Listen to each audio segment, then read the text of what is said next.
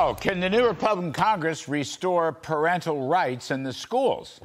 It's an important question. Let's ask Congresswoman Virginia Foxx, who is the new chair of the Education and Workforce Committee. Virginia Foxx, welcome back to the show.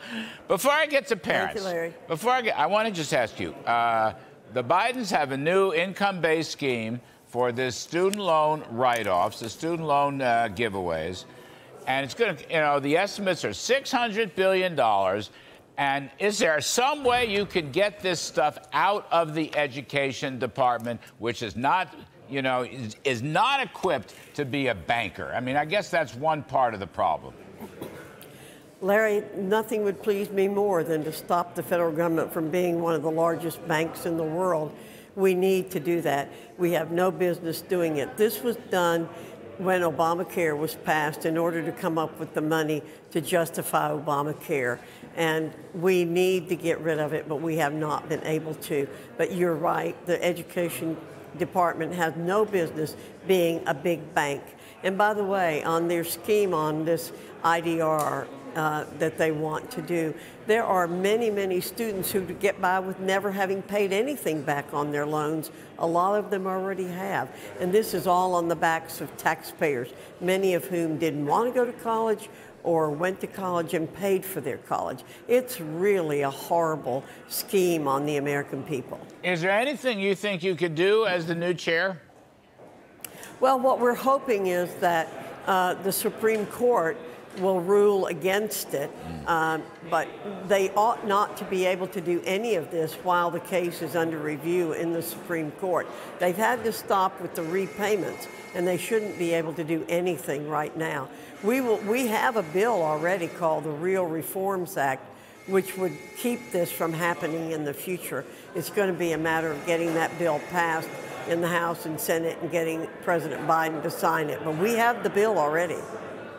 Is there any way now, looking down the road, that you can make the case as committee chair that parents are really not domestic terrorists and that they have a right to influence their kids' education? Is there any way you can hold hearings, bring in people that think they're terrorists and try to talk them out of it?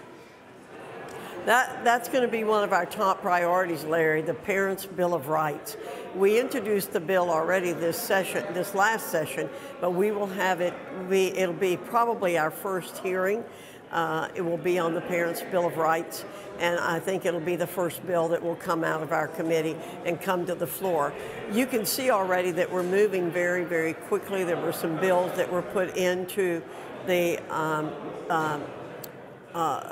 rules bill that were brought by Speaker McCarthy to have immediately this week. That was a pledge he made.